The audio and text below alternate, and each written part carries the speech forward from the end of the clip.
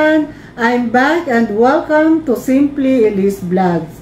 Malapit na po nating maabot ang 2,000 subscribers.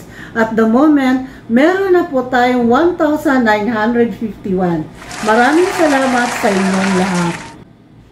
Kung kayo po ay first time lang na nanonood dito sa aking channel, ako ay isang social worker na gumagawa ng mga random videos, contents that aims to inspire, to inform, and instill a positive mindset as we journey through life.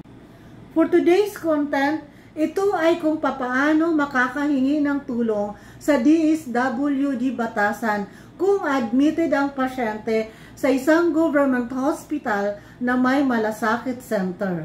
Panoorin po natin itong video.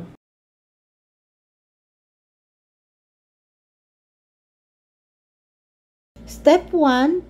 Pumunta sa hospital social worker para magawan ng referral letter to DSWD in the malasakit center ng hospital.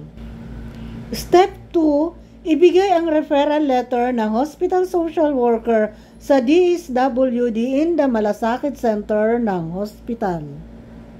Step 3. Ang DSWD social worker in the malasakit center ng hospital ay i-check niya ang mga dokumento kung kumpleto bago gawa ng endorsement letter to DSWD Batasan.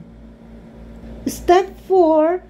Antayin ang endorsement letter ng DSWD sa malasakit center ng hospital bago pumunta sa DSWD Batasan.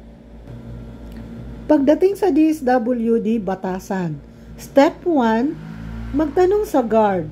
Ipakita ang endorsement letter galing sa DSWD in the malasakit center ng hospital kung saan naka-admit ang inyong pasyente.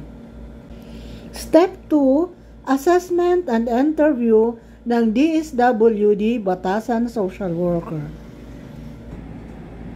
Step 3, releasing of guarantee letter or cash assistance depending on the assessment and evaluation of DSWD Batasan social worker.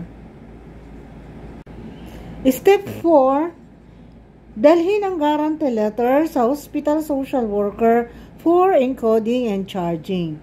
If cash assistance ang naibigay sa inyo, inform the hospital social worker for encoding and charging din. Paalaala lang po, mga dadalhin sa DSWD Batasan. Una, valid IDs ng patient at yung naglalakad. Pangalawa, yung endorsement letter galing sa DSWD in the malasakit center kung saang hospital naka-admit ang inyong pasyente. Pangatlo, magbaon ng tubig at konting makakain habang nag-aantay na tawagin. Minsan, mahaba ang pila.